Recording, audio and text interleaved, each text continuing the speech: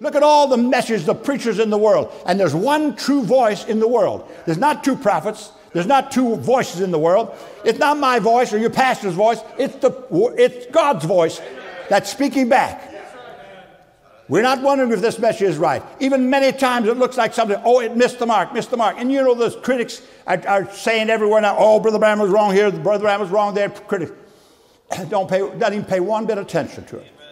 You know what happened? They just didn't listen long enough. What seemed to be a question over here was answered over here.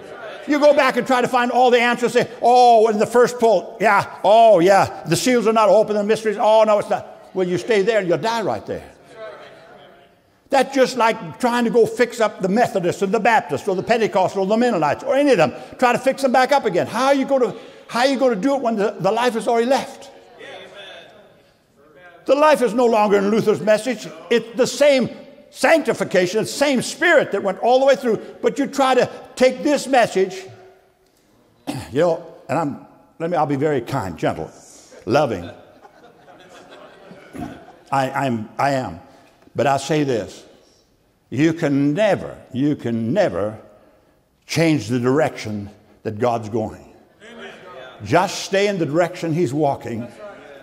From glory to glory to glory, He's changing you. There's preachers around this message that are trying to change the course of the ministry. We're not going back. We're going forward. I'm all for everything. I'm for excitement, for joy and peace and joy. But we're not going for any subject alone. We're walking in all of the light of the Word. Stay right there. We'll keep right on walking. Somebody tries to isolate a little part and pull it apart. Watch it. The message doesn't change. Every time Brother Branham, when he went to a certain place, he said, now I've walked till here, this place, he said, but now I'm waiting. Here it is. Then he comes and said, now I wondered of all those things. He said, now here it is. Sirs, is this the time? And he went by there and he said, now watch, come back to this tape. He said later on, said, remember I told you this, this, and that? How many times have we done that as ministers?